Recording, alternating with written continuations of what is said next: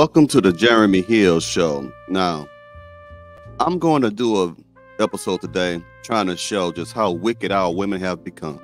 Meaning, a lot of our modern day black women, in my most humble opinion, has become murderous, homicidal, desperate, wicked. What do I mean? I'm going to show some clips out of fair use and for educational purposes to show you what I'm talking about and to teach you my point of view about how evil some of our black women have become, to the point that they will take a precious baby, a little child, put that child inside of a duffel bag, and then place that child inside of that duffel bag inside of a trash compactor and allow the trash compactor to crush it. Now, I'm not making this up. Now, I'm going to go ahead and play this right quick so y'all can see for yourselves about how wicked our times have become. Let's get started. Woman is accused of a crime so horrific, veteran law enforcement officers say it shocked even them. A mother charged with murdering her own baby, placing it alive inside a trash compactor before it was later found dead in a landfill. Police held a special news conference tonight, and WDHN's Aaron Dixon has the details, all new at 10. A Dothan mother had a baby boy 11 days ago at her home and told people that she dropped it off right here behind me at Southeast Health to be taken care of. But after questions from family members and from hospital staff, that story was allegedly a lie. And now that mother is charged for the death of her child. Family members began to question Dothan mother Jakayla Williams about the story they were told regarding her baby boy. They wanted to visit the child at Southeast Health and make sure the baby was okay. But when they went to the hospital and asked them about the incident, police say they had no record of the baby being dropped off.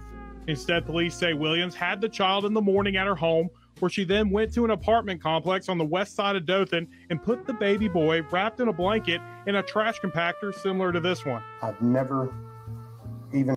Now, she had this baby in her own apartment, and she took the baby to a junkyard, placed it in this type of trash compactor you see on the screen, and you're gonna see why she did this.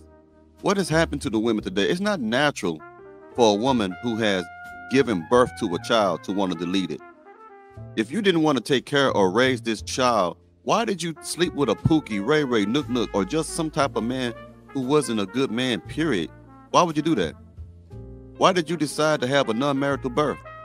Now, personally, I'm against abortion. That's my personal belief. And if you have abortions and if you support it, that's you. I ain't got no judgment for you. That's all on you, whatever you want to do. But why I said that is because you had an option to terminate the pregnancy. You did not have to let it go full term. To give birth to the child and then end the life in such a horrific fashion. That's crazy. That's insane. even heard of something so horrific as this. It's just, it shocks the mind, it shocks the soul. Officers say they went to the apartment complex and found the dumpster with a trash compactor attached to it. And after looking through the contents at the Dothan City landfill, they found the remains of the newborn wrapped in a mattress protector inside a zipped up duffel bag. The boy's remains were sent to the Alabama Department of Forensic Sciences in Montgomery to confirm it was the missing baby. She knew, obviously, that she could take a child, newborn, to the hospital and drop it off. And there's Alabama law that there's no questions asked policy. Williams, in the alleged lie, said she dropped the child off at the hospital because she didn't want it and that a baby costs too much money to care for. Now, you hear this? A baby costs too much to care for, which is, I ain't gonna say it's true, but it costs a lot. It costs over, I forgot, American Sociological Association. I think that's the source I read this from. Don't quote me, but you can look it up for yourself. It costs at least over $300,000 to raise a child now from age 1 to age 18 in 2023. You know what I mean? But still, you trying to say that a baby's life is worth $300,000? That's just too much. With all these government assistant programs out here to assist you, your life is going to be hard for you. Look at us. You're like a young teenage girl.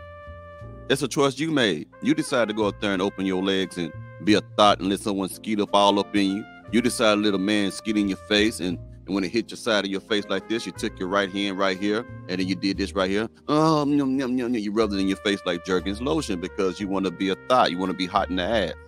That's your fault. What you did is unacceptable. And in my personal opinion, people who do this should get shouldn't get life. They should get the death penalty. That child didn't stand a chance. Williams is charged with capital murder for the death of her child. And even given the circumstances of this horrible, horrible crime, they did their jobs and they did it well. And that's why we're standing in front of you today.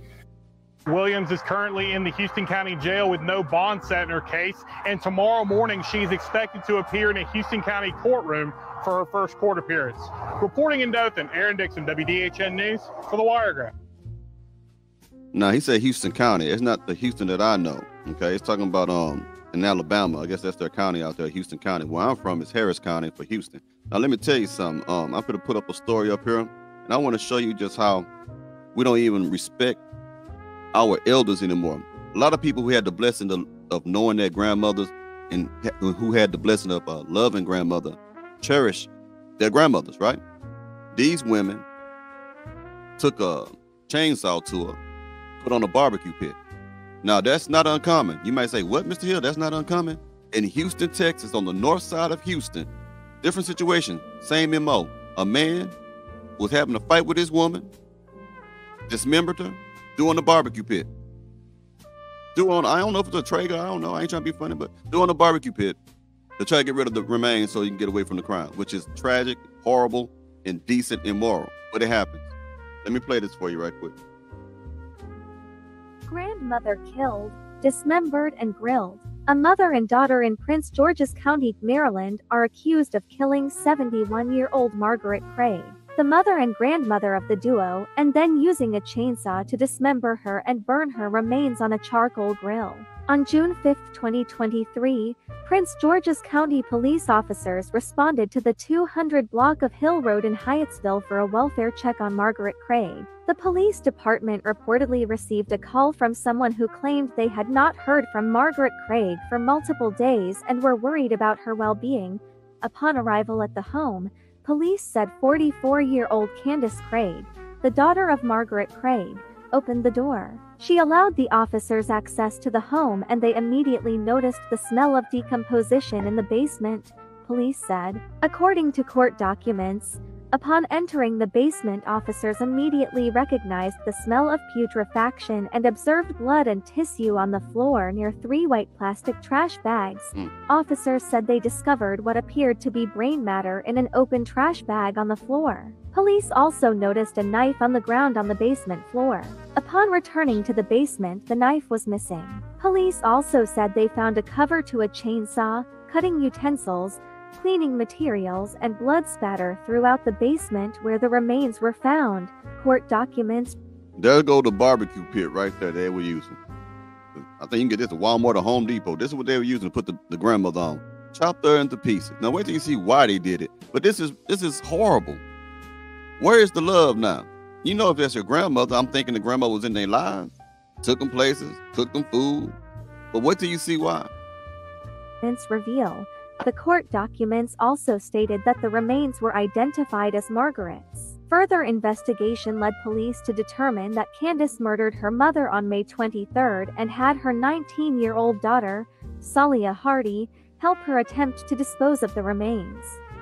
So you had your mother's granddaughter help you in this wicked crime. Imagine the pressure that daughter had to be under. If I don't help my mother do this thing right here, I might lose both my mother and my grandmother because my mother may get discovered and she may go to prison. So I'll be out of it. I wouldn't have my mama. I won't have my grandmother. Now that granddaughter might love the grandmother, but that's the mother, so I got to help mama. Think about what you're doing to each other, ladies. Court documents state that Candace was involved in an altercation with her mother prior to her alleged killing. Defendant 2 Salia Hardy stated that the decedent threatened to report her daughter, Defendant 1 Candace Craig, to the police for fraudulent use of her credit card. Defendant 1 then attacked the decedent. The court documents state. So this over money. I guess the granddaughter still loved her, but still was taking advantage of grandmother, using her credit card, running scams, and threatened to put the police on her as she should. And then the mother said, no, not my baby, and took out her own mother to protect her daughter. The mother should have been like, yeah, Put that my daughter in jail. Hope she can learn from it and be a productive citizen afterwards. But no.